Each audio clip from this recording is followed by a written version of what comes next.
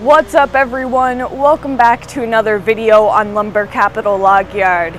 Today I have some sycamore on the deck, and sycamore is really good for furniture making, especially good for carving. So it's great for a lot of things. These are pretty big logs, especially this first one here. I mean, this is just a beast. Part of the reason why they're so big is because we're going to quarter saw them. And the thing about quarter sawing is this might look like a giant, well, it might look like a big log now, but once we get it all cut up and quarter sawn, it's really just tiny pieces that you can get out of it. So the bigger the better for quarter sawing, even though those first few cuts are just going to be insane. Once we get this rolled up onto the mill, the first thing that we're going to do is cut it right through the center. And then we're going to turn it and cut it the other way through the center. So there you get it. That's why it's called quarter sawing. Because this is such a big log and sycamore is a very strong, hard wood, it's going to be hard to cut through those first two cuts because of just how big this log is. But you can see once we get it quarter sawn or quartered into 4 pieces that it's really only half the width of that is going to be your widest board out of each piece. So, you know, a lot of them are only going to be small. So even with a log this big, so you see how a smaller log wouldn't really work to quarter saw. That is a downfall to doing it this way, but it's worth it in the end because quarter sawn lumber is some of the nicest, most beautiful, strongest boards that you'll ever come across. All right, let's roll this onto the mill here and get to quarter sawing.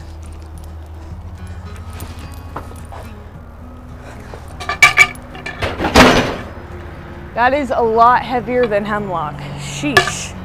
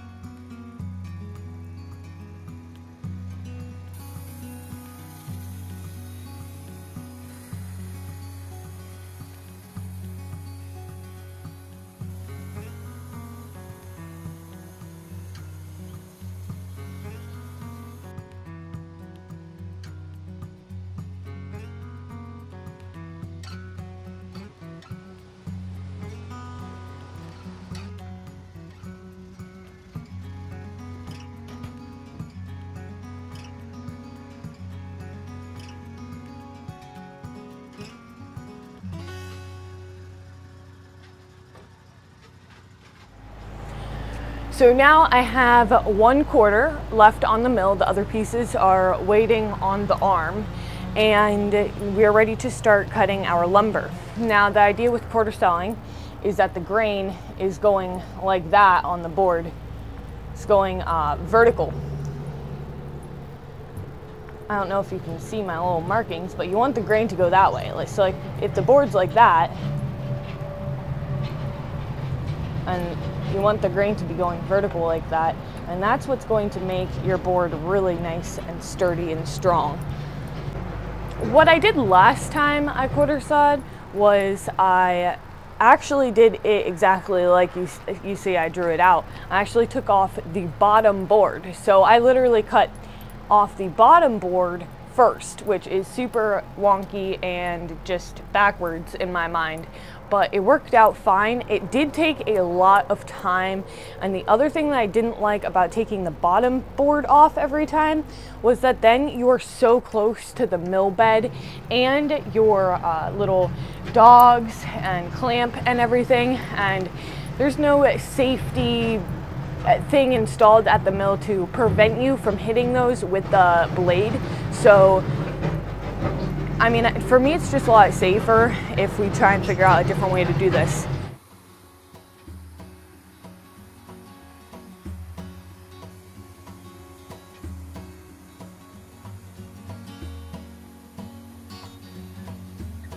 So now I have my log turned so that the core is on this side. You can actually see that because you can actually see how it's a little bit different color there. That's kind of helpful actually, especially when you're the one running the mill here. But you can see that those pieces are the pieces that are going to be quarter sawn. Maybe, probably 4 boards actually in there. And then the rest is going to be what's called rift, and rift is when it's like a 45-degree angle instead of completely vertical. And that's technically, it's not really possible to cut quarter sawn without also getting rift, and you just have to separate them out. This is going for flooring and it's going to be resawn anyhow, so it's not really that big of a deal because they're going to sort through it and find what they want. So what I'm going to do is I'm actually just going to just plain saw it basically all the way down from here. And the first few pieces aren't really going to be plain sawed, they're going to be what's called rift. You can see my marks there. If a board's like that, it's going to be at an angle, so those boards are going to be rift. And then once I get about halfway down, that's when it starts being quarter sawn stuff. And I'm going to be cutting this at 1 1/8 thickness. I think that will leave plenty of room for them to work with their planers or whatever they do for their flooring. So let's get to cutting this and we'll see how it turns out here.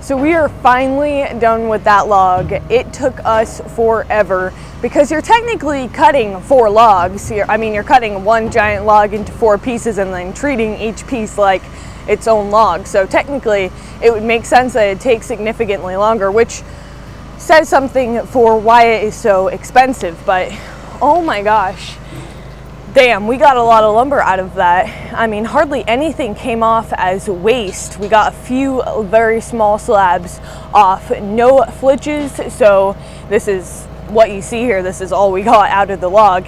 And also leaving that one side on prevents you from having to take another slab off of each piece. So that really saves with the waste as well. But we got a lot of lumber. I mean, Jade and I were sitting here thinking, was the log even that big? I mean, it looks bigger than the log. Well, thanks for watching, everyone. I hope that you enjoyed today's video. If you did, please remember to like and subscribe. Other than that, I'll see you guys next time.